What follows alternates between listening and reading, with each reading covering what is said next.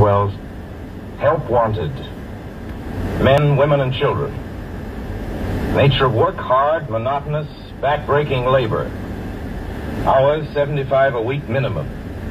Pay, a few cents an hour. Added inducement, 2 meals a day, including several ounces of bad bread and a cup of thin soup. Don't delay, apply at once. How'd you respond to a want ad like that, Mr. and Mrs. American working man and woman? You'd laugh, wouldn't you, and throw the paper in the trash basket. Dismiss the whole advertisement as some kind of a joke, but believe me, it's no joke. It's a simple statement of the working conditions that exist today in Nazi Germany and the conquered countries under Nazi rule.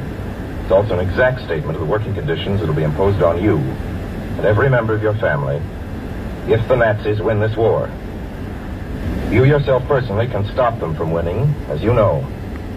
You don't have to give up your well-paid job to do it. You needn't have to be a soldier or a sailor or an airman or a nurse or a war worker to ensure American victory.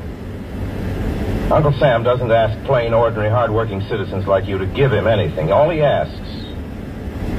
does ask very seriously and very urgently is that you loan him 10 cents out of every dollar you make. That's all there is to it. Lend Uncle Sam a dime to win this war, and he'll pay you back with interest when he's won it. The easiest, most convenient way to lend him these dimes is to enroll in the payroll savings plan. Just tell your boss to deduct 10 cents from every dollar he pays you and lend it to Uncle Sam in your name. Sign up for this simple savings plan today, and when victory comes, you'll have war bonds in your pockets instead of Axis bonds on your wrists.